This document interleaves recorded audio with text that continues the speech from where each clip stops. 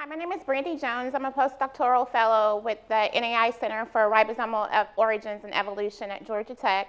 And today I want to talk to you about a special group of extremophiles. They were kind of skipped during the morning session, but they're rotifers. They're eukaryotes. They're microscopic animals, and they live in very diverse habitats. And my work focuses on the molecular biology of how they're able to survive in those habitats. And we know a lot is known about prokaryotes, but very little is known about eukaryotes, extremophiles. So that's what my work focuses on. Just some examples of where you can find rotifers. They live in alkaline lakes, acidic lakes. You can find them in hypersaline habitats, as well as, I know we've heard a lot about dry valley in Antarctica. You can find them there as well. They also are able to adapt to the habitats in which they live, where if you get extreme desiccation, they can go from a very active living form to a desiccated dormant form that upon rehydration years later will become active adult and able to metabolize.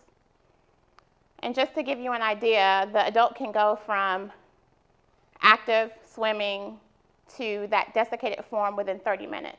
And upon rehydration, you get the active swimming adult form within the same time period. And so my question is, how do the ribosomes, how are they able to survive and become active within that short of a time period? The model organism for my study is Brachionus manjavacas. It's a rotifer, a microscopic aquatic organism. It's able to withstand extreme heat, desiccation, UV irradiation. And this here is a female carrying asexual eggs. They undergo both asexual and sexual life cycles. Usually it's asexual, where they develop the asexual eggs, but if you get some type of environmental cue or signal, usually it's environmental stress, it triggers them to go into a sexual life cycle where they produce these resting eggs that can remain dormant for hundreds of years. They can become completely desiccated. You can expose them to extreme heat, UV irradiation, but upon rehydration, they're able to continue developing into normal adults. And this is just an experiment I did with the active rotifers, adult rotifers from 3 different species, and then those desiccated forms that I was just telling you about. If you incubate, and this is a survivalship curve, and on the y-axis is the proportion surviving, on the x is the temperature exposed to. So the adults, when exposed to temperatures higher than 40 degrees, they die. But those dormant cysts, you can expose them to temperatures greater than 100 degrees, and then upon rehydration, they go on metabolizing. So they're very, they can withstand extreme temperatures. So my goal is to gather insight on how the ribosomes are able to withstand those environmental stresses, how once you remove those organisms from the environmental stress, the ribosomes are able to continue translating and form proteins. So what I know from other eukaryotes is that usually when you have some type of environmental stress, translation of housekeeping genes and normal genes, it stops. The ribosome will fall apart.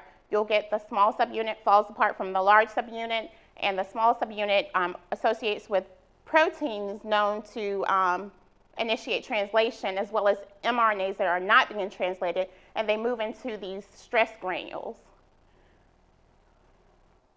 And here's just an example from a human cell line. Here we're looking at, and we've tagged the proteins with fluorescent markers. This is from a paper from 2009. You have the large subunit in green, the small subunit in red, and then you have a initiation factor shown here in blue.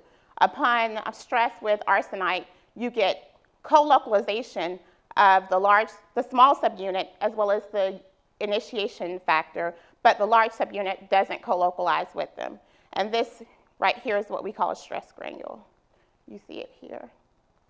And shown over here is the same thing. These 3 proteins are 3 initiation factors.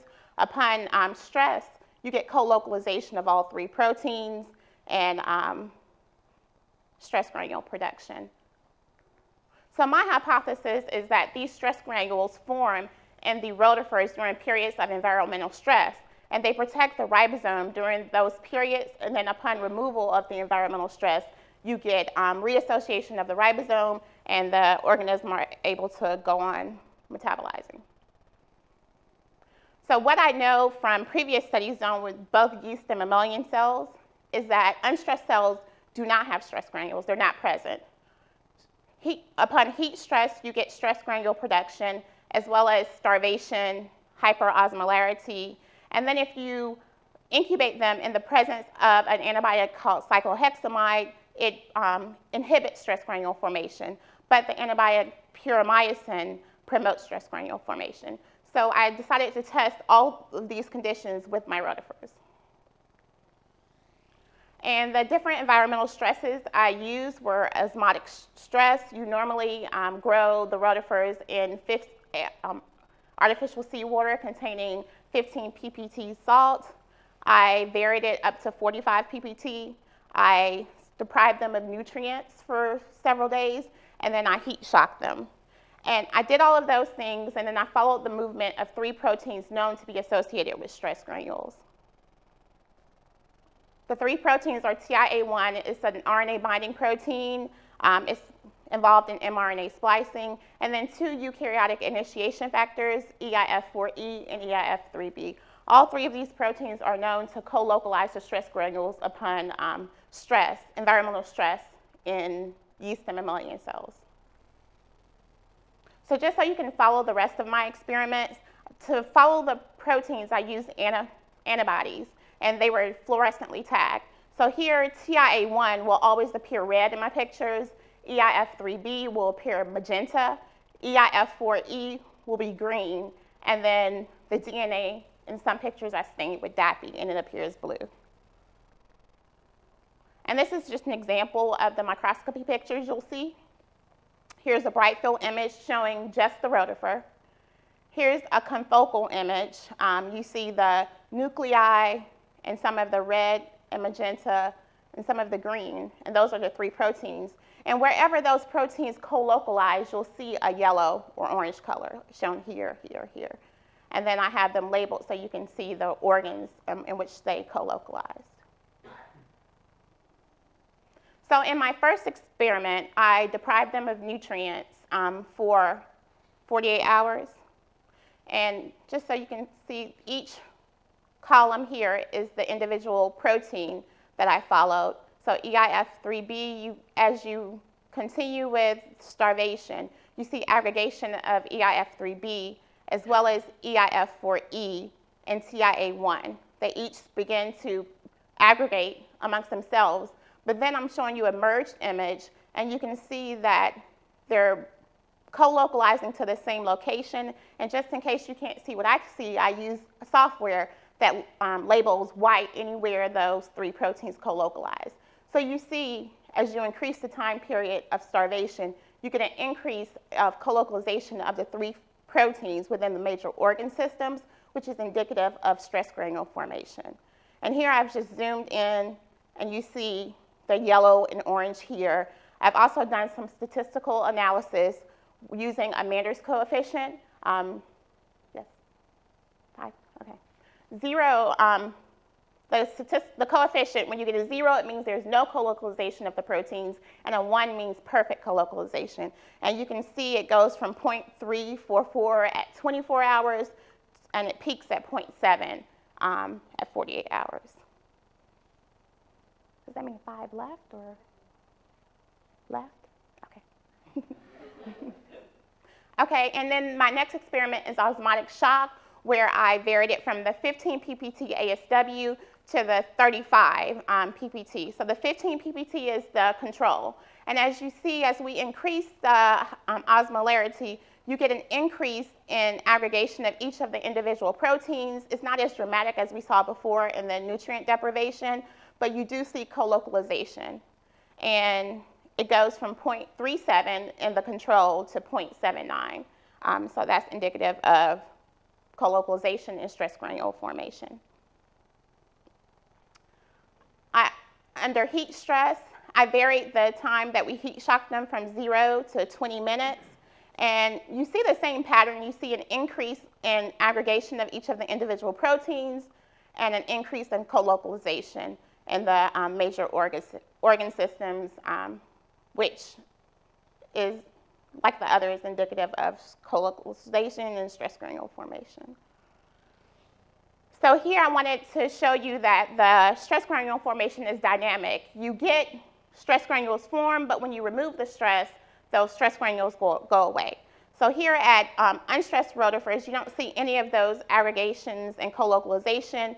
You see it with 30 minutes of heat stress, and then I let them recover for 3 hours. So I put them back at their normal temperature to grow, and that was room temperature, and you see a decrease in the amount of stress granules formed. So these stress granules are dynamic. They form, and then they dissipate. And here, that antibiotic puromycin that's known to promote stress granule formation in other organisms, we see that when you incubate them with the puromycin and the heat stress, you get a dramatic amount of stress granules forming. And then the other antibiotic, cyclohexamide, that's known to prevent stress granule formation, does the same here. You don't see any co-localization of those proteins. And here, it's a deviation from my other pictures. The green here is actually the large ribosomal subunit. I labeled it, labeled puromycin with the green fluorescent, well, here's FITC, which is green.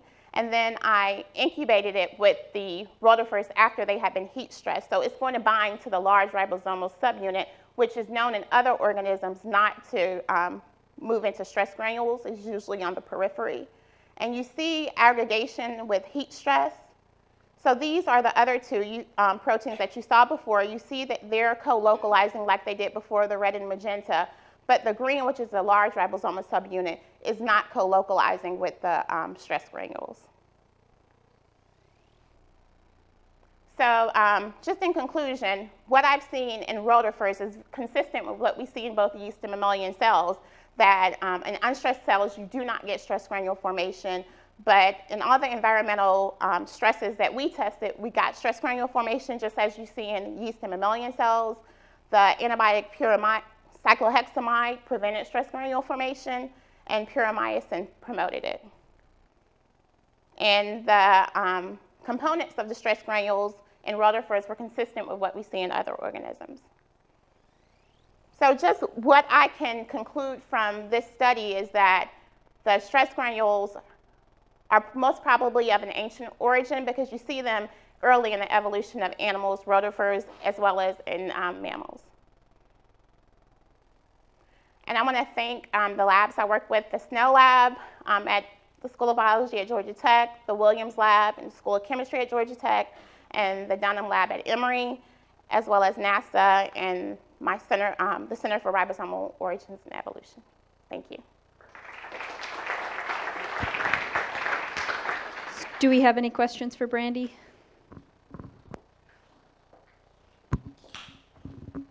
Hi, sorry if I missed this, but is there anything special about the stress granules of the rotifers that makes them better able to withstand stress? So that would be what I want to determine later on. We don't know now. It's the first time they've ever been seen in rotifers, but I would like to see if the stress granules form quicker in rotifers, if they're more dynamic. I'm not sure, but that's something I definitely want to look into.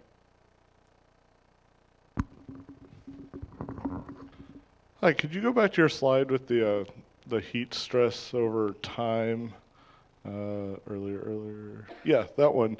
At the very bottom with the T1A1, where it's not showing any sort of, any red down. Yes, what's going on there? I mean, why has it just disappeared, do you think? It has a lot of it. I don't know if you can see it. Am I not seeing it? Yeah, it has a lot of it. Oh, okay, because, all right, maybe I'm just red blind for the bottom there, but I just don't see anything. Yeah, it's there. I do think, I agree that there is more here than there, but it's still a lot present. But I think there's a limit to the stress granules form. They're supposed to be dynamic, and I really didn't give the animals an opportunity to adjust like they would normally do. I just take them and move them from their normal growth temperature to this heat shock, and normally they would have time to acclimate to it. So I think probably 20 minutes was pushing the limits for them, and so they start to kind of die. What was the, you used puromycin, and what was the other antibiotic? Cyclohexamide. Do you know how that works, how that antibiotic prevents? So cyclohexamide prevents elongation, and puromycin prevents initiation of translation. And when you prevent initiation, it promotes a signaling cascade that promotes these stress granules formation. And the cyclohexamide, because you're stopping it at a different time point, it doesn't start that cascade, that signaling cascade, the same one. Right. Would it be worth looking at other antibiotics to give you clues about, you know, There, how these and they have been, like with yeast and mammalian cells, there are a number of different antibiotics that they have looked at, and that just grabbed 2 from the list. But if you, the antibiotics that prevent initiation of translation all promote stress granule formation, because you end up getting phosphorylation of one of the initiation factors. So thank you, Brande. Thank you.